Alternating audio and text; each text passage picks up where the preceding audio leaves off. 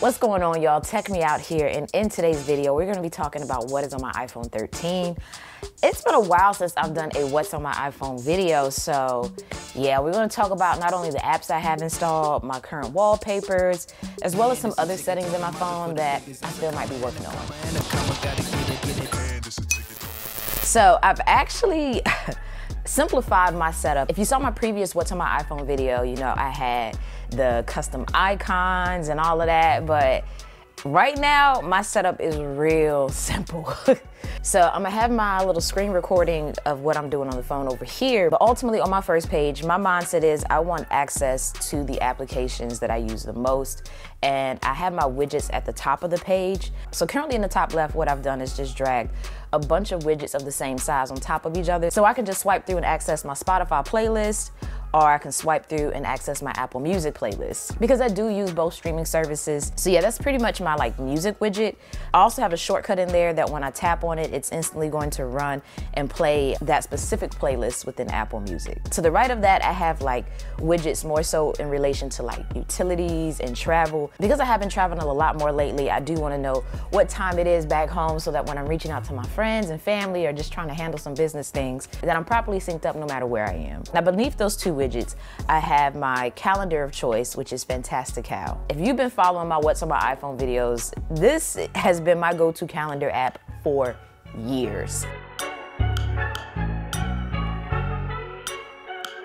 Then next to that, I use the stock weather app. Outside of the stock apps, what else do I have in here? My YouTube Studio app, so that I can quickly check on my analytics, see how my videos are performing, as well as correspond with you all. And speaking of, definitely drop a comment down below and let me know what is your current favorite app that you're using the absolute most right now on your iPhone. Not the typical Instagram, things like that, like a unique app, Make sure you drop it down below because I'm interested to see. Before we go any further, I have to take a quick moment to thank today's sponsor, Yahoo, because I don't know, this was news to me and it might be news to you, but they actually offer an extended warranty plan for a number of different devices. So they have something known as the Yahoo Plus Home Protection Plan, which is $15 a month, and it actually offers quite a bit. It covers desktops, laptops, printers, TVs, gaming systems, DVD players, Blu-ray players, home theater systems, Bluetooth and Wi-Fi enabled speakers, audio streaming devices and premium audio headsets, wearables, and a few smart home devices. Now the protection that you get for these devices is basically like a device replacement or repair or reimbursement. But the thing that I like that they offer that to me kind of sets them apart is that in addition to providing 24/7 phone support,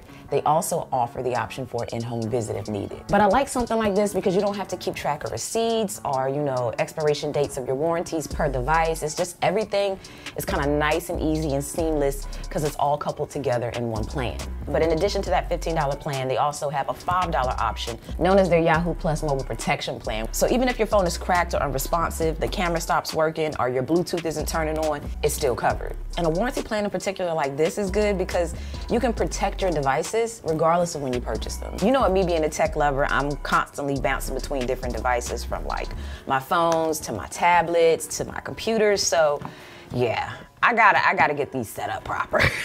And if you're in the same boat, I'm gonna definitely have a link down below for you so you can check it out and learn a little bit more about it on your own. But yeah, definitely worth looking into. All right, let's get back to the video.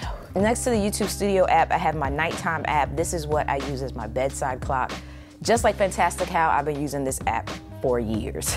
It's simple. You can adjust the brightness by simply sliding your finger up or down. You can tap on it and then hit the little gear icon and adjust some other settings about the app. But I have the basic version. I don't think I paid for it, but I wouldn't be surprised as well if I did. I can't remember. But, oh no, because it says unlock full version. So yeah, I just have the basic version and it gets me by. Then beneath that I have Telegram. I still use Google Maps. I thought with iOS 15 that it might convert me over to Apple Maps, but I'm still a Google Maps girl at heart, so maybe one day. Then next to that I have Amazon. If you know me, then you know how I feel about Amazon. I'm constantly shopping up there. So yeah, I'm definitely the type that goes down a rabbit hole and finds themselves with shipments coming in of things that they're just like, when, how Did I order this? Now for my mail, I do use the mail app for like all of my email accounts, but for my business emails, I like to use Outlook. So I do use 2 different mail apps. I don't know, I just kind of like a clean view, and I don't want to see all of the accounts that I have within one app when I really just want to look at like my business emails. So that's one of the main reasons I have them separated. But Outlook has some really nice features, like you can flag emails, you can have custom signatures per account. But one of my personal favorite things is that you can actually schedule an email to be sent later. But next to the mail app, I have Instagram and then Notion. So Notion is like my notebook, so to speak, of data entry and just information that I need. So this is actually where I come and get organized for my business and future businesses that I have in mind for myself. So I have like different tabs here for like my YouTube page, weekly agenda. So yeah, I am still trying to start my Animal Crossing YouTube channel. It's just my issue, and I'm gonna just keep it real with y'all, is correctly setting things up so that I can record my gameplay. Like, I'm having the absolute most trouble in getting that set up. So yeah, that's for another time, another video. Maybe y'all can hit me up on Instagram at techmeout, TECHME0UT, if you want to help me. Yeah, we're not even gonna go down that rabbit hole. But anyway, and looking at Notion for especially like my YouTube videos, I just love the way that you can enter things in. I will say it can be as simple or as complex as you want it to be, but I encourage you to keep it simple. That was one thing I had to kind of learn the hard way, but ultimately in here, what I have are my different videos that I'm working on. I also have templates for different types of videos. So I have a certain format when I'm writing the key points out for like a tips and tricks video versus a review video. And instead of always having to go in and create the look of that page, I have a template that I tap on and just input the information that I need. So I love that about this. There's also other things you can reference, like the status of it, the video type, if there's a sponsor, the approval status, draft deadline, things like that. So like I said, you can be as simple as robust as you want. But Notion is definitely one of those apps that can be its own video, so I'm not gonna dominate this video with it. But to the right of it, I have my travel folder. So like I said, I've been traveling a lot more lately. So I have some apps in here in relation to travel from like the airlines that I like to fly with and things like that. Then swiping over to the next page, I have my widgets again here. So I have my Ecobee widget because I do have a smart thermostat. I recently bought a house and I am currently filming in it right now. And that's the smart thermostat that I'm currently using. I'm still learning it, but so far, it's nice. I love being able to adjust the temperature of the room from my phone. But next to that, I have my batteries widget. So all of my Bluetooth devices, as they get connected here, I can kind of see the battery life on them. And then beneath that, I have my deliveries app. So this is the app that I use to log all of my online purchases or just packages that I'm expecting. It's a simple layout and it automatically will detect if you have like a tracking number on your clipboard so that when you come in here, it'll say that it detects it and then ask you if you want to add it. But you also have swipe gestures as well, so you can swipe in from the left and archive something. And if you tap on an item, it'll actually show you a detailed breakdown of it, you know, making its way across the map to you, so you can know the different spots that it's stopped and how many more days before it arrives. But outside of that, I got QuickBooks. That's what I use to manage the finances for my business and keep track of those things. I have a few credit card apps here.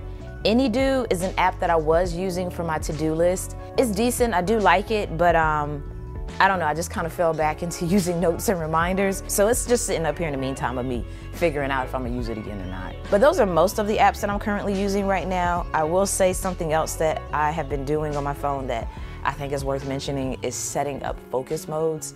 So one in particular I have is the one that I'm actually using right now called recording. And I love the fact that I was able to set the icon to look like that because it just further illustrates to me visually that I'm in a recording mode. So ultimately what I've done for my, recording focus mode is basically silence all notifications, all phone calls, like nothing can make it through on this phone when I'm in that setting. That way I don't get any accidental interruptions because if I'm filming, I'm kind of in my own zone and I don't want any distractions. Another focus group that I made was for briefings, as well as, what's another one? Mindfulness. But anyway, yeah, I'm currently working on creating more focus groups. And I know I did mention that I was gonna make a video about the different focus groups, but life has just been hectic, man. So I'm gonna do my best on still delivering on that, but hopefully in the meantime, that kind of helps you with a general idea of a focus group that you can make. But that's gonna do it for this one, y'all. I do hope you enjoyed the video. If you did, be sure to hit that like button before you get up out of here. And as always, thanks for taking the time out to let me tech you out.